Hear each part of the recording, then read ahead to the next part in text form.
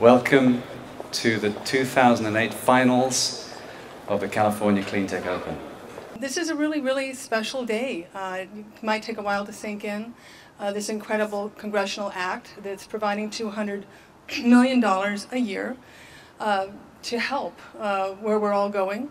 And the first $40 million of that is going for green building to the national labs, and the first 100,000 of that is going to us. And we are thrilled. Thank you very much, Department of Energy and National Labs. We're very proud to be here, to be the sponsor again for the summer workshop series. We recognize the value of linking industry leaders and the entrepreneurs and the enterprises of the future with our laboratories and the scientists at the Department of Energy through public-private partnerships. That's key for us, and we'll be here with you at these summer seminars sharing our technical information, because we know it's these workshops, these seminars that will help educate the teams as they move towards the final judging. And it's critical that we can participate with you in this process in the early stage project development, from developing a sound business plan to developing your pitches. We're also very excited to be a sponsor for the expansion of the Clean Tech Open. It's an idea that's too big just for California. And so we're moving to Denver this year, and maybe other parts of the country in the future.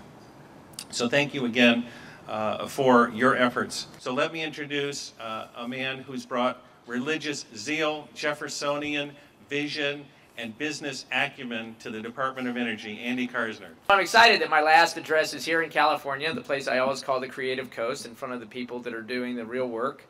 The folks that we work for, you all, the entrepreneurs that are making a real difference happen. But I want to point out who's on the stage with me here tonight. Bob Rosner from the Argonne National Laboratories, Steve Chu, the director of Lawrence Berkeley National Laboratory, Bobby Garrett, who's the deputy director at NREL, Dan Arvizu sends his regrets, Tom Mason from Oak Ridge National Laboratory in Tennessee, and Michael Clues from Pacific Northwest National Laboratory. These gentlemen and Bobby are really the muscle behind what happens next in terms of the United States government's capacity to lean into research and development and deployment and commercialization at scale in a time frame that's consequential. And unfortunately, their laboratories and the people who work for them have had to deal with this particular subject matter really on a reactive basis over the years. What would Congress give them? What is the relative priority against other priorities that we focus on for scaling alternative fuels or nuclear energy? So many competing priorities. And now this priority has risen to the top of the list. And so all the talk in the world about what's going on special over here or over here in a very siloed and stovepipe way, these folks have all gotten together and said, we can break that down. We are all national treasures, these national laboratories, these places where the Manhattan Project was born, these places that gave birth to the Human Genome Project and artificial retina and possess the advanced photon source and the neutron spallation source. All these technologies and scientists gathered away, dispersed around our country, they are saying we will bring together, we will bring all of our equities into a single pool, and it'll be greater than the sum of its parts as we begin to attack the built environment.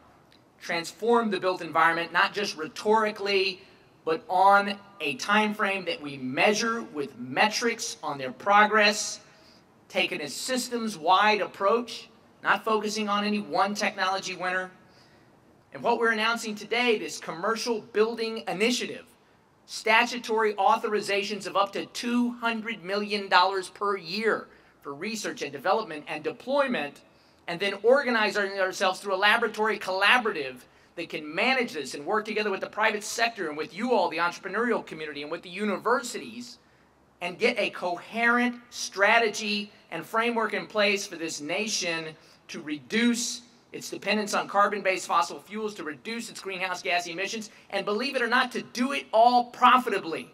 You know, I sometimes get told, don't say that again. Don't call them agents of disruption. It almost has a seditious, insurrection tone to it.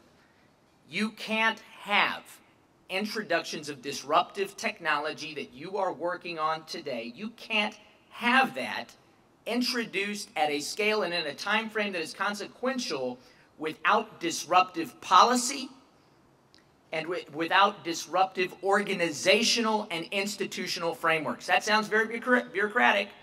That sounds Washingtonian. But the truth is we are still postured for a Cold War. And that's why these folks have been reacting. Even though they have the science, even though they have the technologists, even though they have the commitment, the wherewithal, the greatest intellectual capital on earth in their national laboratories, we haven't given them an organizational platform before today to collaborate and be proactive and lead. And that's what we're announcing today. The implementation of the bipartisan provisions of the Energy Independence and Security Act of 2007 that allow us to transform our built environment and avail ourselves of the enormous jump that we intend to see from statutory authorizations, greater investments in our children's future, the future they really deserve to inherit. What are we talking about? You probably already know that the built environment constitutes the largest source of greenhouse gas emissions. Vice transportation, vice industry, power generation. Almost 40% of the energy we use in the United States today, approximately 40 quadrillion BTUs, we call them quads. And what they've committed to one another in the room today that I think is just positively historic is to say, let's come up with the metrics for 6 months and 12 months and 2 years and 5 years and 10 years, and let's rate how we are doing constantly to what the national objectives are. Let's forget policy by balloon payment. I mean, that's really what we're into now.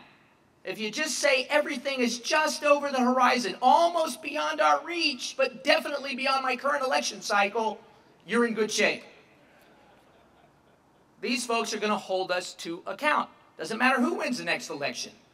They're going to work with the treasury of our national scientific and technological, intellectual capital to get this done. That's where you all sit, on the brink of solutions that are profitable, with returns that can be replicated, that can be proliferated, that can be expanded, that can penetrate our markets and make a difference and show the world what U.S. leadership looks like when you marry innovation to entrepreneurship, science to commerce. Those things are our heritage. They're our birthright. It's who we are. This thing about efficiency, when it was taught to me, as I was a military kid, it was always, there's somebody else suffering in Southeast Asia. Eat your peas. The same founding fathers that encouraged us as national ethos to find the pursuit of happiness, from their same quills came a penny saved is a penny earned, which is no different than a BTU saved is a BTU earned, or a kilowatt hour saved is a kilowatt hour earned. Resourcefulness is who we are. It is our heritage. It is our birthright. It is what built this country. Nobody ever got to the West on the back of waste. That is the aberration in the American experience.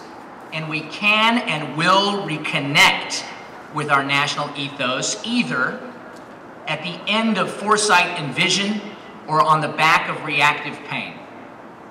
With the great leaders who are assembled in front of you today, who I encourage each and every one of you to meet because I have seen them on the world stage. I know what assets they possess. It is incredible to have them all here. We will have the foresight and vision to bring people together, starting with the people of these national laboratories, to deploy these technologies in a time frame that matters, and to reconnect with the leadership that we can be, that we will be, in an era of problem solving. I'm grateful to have served you. Thank you all for having me this evening.